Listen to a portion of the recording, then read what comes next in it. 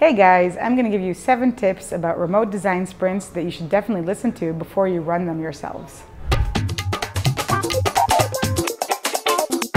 There's so much to say about design sprints and remote design sprints, so subscribe to our channel below because you're going to find a goldmine of videos that talk about design sprints, remote design sprints, UX, UI, and innovation. There are many reasons for why a company would want to do a remote sprint. Usually their teams are spread out. A lot of times they acquire different companies from different places. So very, very early on in the process, when we started sprinting, customers asked us for this service. The first thing that comes to mind when you think of remote design sprints is, what tool do I use? Well, there's actually 2. There's Mural and Miro. And they're both very, very similar. They're basically interactive whiteboards that have a lot of the same functionality. But we chose to use Mural because it has a special voting feature for the note and vote parts. When we create a mural, we make sure that we have a different mural for each day of the sprint. In the sprint, there's a lot of alone time where you work alone and you think alone, and so it's important to create these personal spaces inside the mural where people can go and do all that work. And then we create the together spaces. These are the spaces where the exercises kind of come together and we vote on something and then we move forward. Tip number 2, time. So obviously this is a huge problem because everyone is in a different time zone and it's a big mess. And if you do the 4-day sprint, you're going to have to find 2 days where there's a window of 6 or 7 hours and all these people have to get together during that time. So that means that some people will be sprinting from 8 o'clock in the morning to 2 o'clock in the afternoon, while their colleagues will be sprinting from 4 o'clock in the afternoon to 10 at night. It's important that design sprints are as short as possible, so try to make them 6 hours and not 8. In the case where time differences are extreme, like 12 hours apart, you'll have to really break up those sprint days. So you'll have to have 4 workshops instead of 2, for instance. Tip number 3, breaks. So breaks are important for basically every sprint, whether it's remote or not. And usually you take them every 60 to 90 minutes.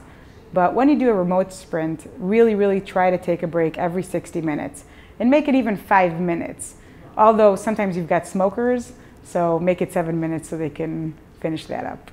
Tip number 4, have a preparation exercise.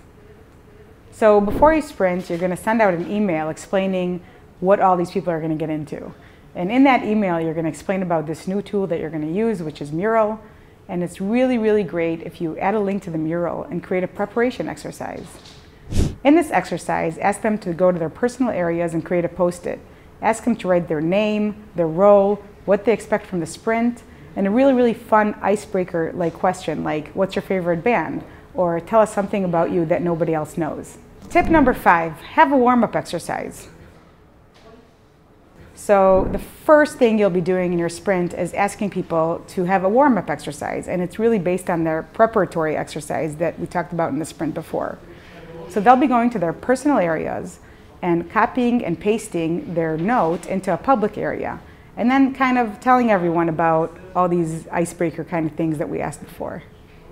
This really creates a wonderful atmosphere and people feel like they know each other more, and it also gives them an edge on understanding how to use the tool.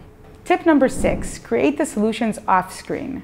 So in general, you want to create as much of the exercises off the screen as possible because people really get tired of being on screen all the time.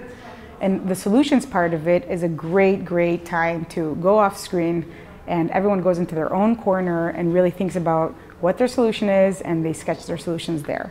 So what you'll ask them to do is very similar to the regular sprint, which is to take A4 pieces of paper or letter for those who live in the US and create a solution, a 3-part solution. But the difference here is that they'll be photographing those solutions and editing it to a gallery that you've created in the mural, like this one.